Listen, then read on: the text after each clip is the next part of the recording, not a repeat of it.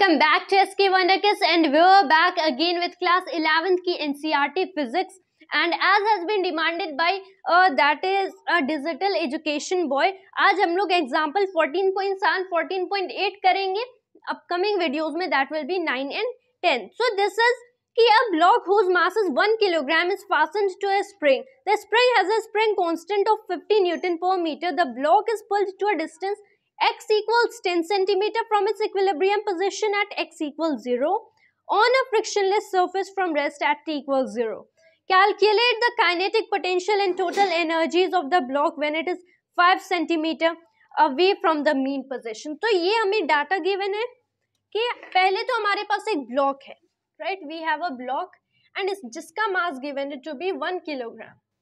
फिर इसे हम लोग अटैच करते हैं to spring of spring constant 50 Newton पर मीटर एंड इसे हम लोग पुल करते हैं एट 10 सेंटीमीटर, तो इसका एम्पलीट्यूड 10 सेंटीमीटर हो जाएगा. हमें बताना है the kinetic energy at 5 centimetre कितनी होगी, the potential energy that's elastic potential energy at 5 centimetre कितनी होगी, total mechanical energy at 5 centimetre कितनी होगी. सिंस यहाँ पे नॉन कंजर्वेटिव फोर्सेस एक्ट नहीं कर रहे हैं, दैट इज द थिंग कि जो टोटल मैकेनिकल एनर्जी है वो तो through out the motion of the body constant रहेगी. हम लोग इस डाटा पे फोकस करते हैं कि अगर हम लोग चाहे यहाँ से एंगुलर फ्रीक्वेंसी तो निकाल सकते हैं, that is square root of के और एम, ये हमारी ओमेगा हो जाएगी. This is what, this is square root of 50 Newton पर मीटर ओवर 1 किलोग्राम.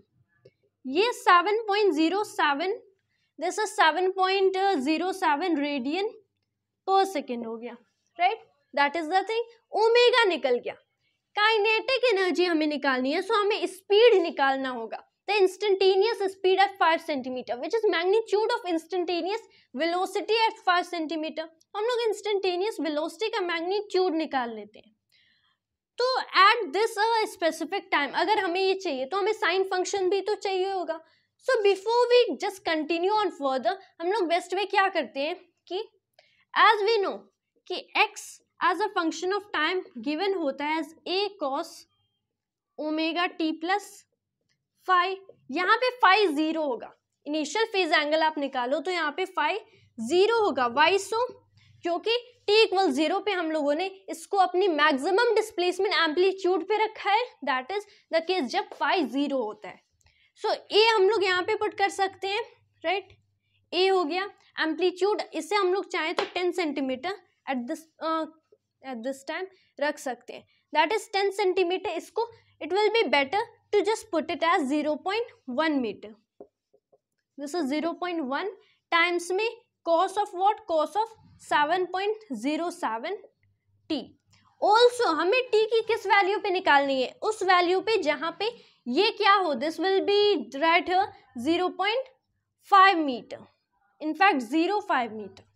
तो अगर हम लोग चाहें यहाँ से हम लोग निकाल सकते हैं 0.05 cos 7.07 t इक्वल्स व्हाट 0.05.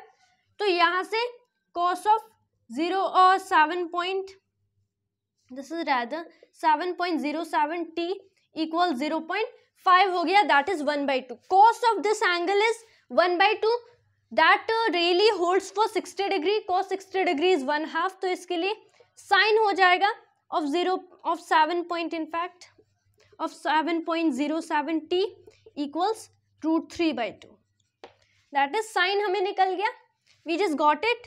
अब हम लोग वेलोसिटी का मैग्नीट्यूड निकाल लेंगे eight 5 centimetre, that will be what, ये क्या हो जाएगा, दिस विल बी नेगेटिव. अब जब ये नेगेटिव सिंबल आते हैं इन दी we are about to get in fact negative, लेकिन हम लोग मैग्नीट्यूड निकाल रहे हैं such that we are getting speed, तब this is omega and then times में हो गया हमारा ए sign and then this is omega T plus 5. Omega T plus 5 0 है. So we are now just putting all the values and अगर हम लोग ये सारी वैल्यूज करेक्टली रखते हैं then from here we are just getting a velocity, right. अब हम लोग काइनेटिक एनर्जी पे आ जाते हैं. Kinetic energy at 5 centimetre is half, वो तो कांस्टेंट है, मास कांस्टेंट है v स्क्वायर, यानी कि इस चीज की, इस वैल्यू की square.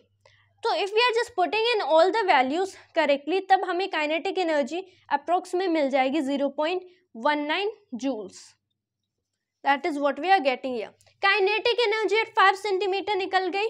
Potential energy, that's rather elastic potential energy at 5 centimetre is half into में k into that will be x का square, that is into sine चाहो तो पुट कर सकते हो, that's really no necessary need for that. कि हम लोग यहाँ पे रख सकते हैं, x रख सकते हैं. इन दी and what will get sis x, that is x is what, x हमें निकालना है 0.05 metre. k is what, that's 50 Newton per meter, so we are just getting 0.0625 joules right here, right. तो 5 सेंटीमीटर पे elastic potential energy इतनी हो गई. Total mechanical energy through out the motion constant रहेगी.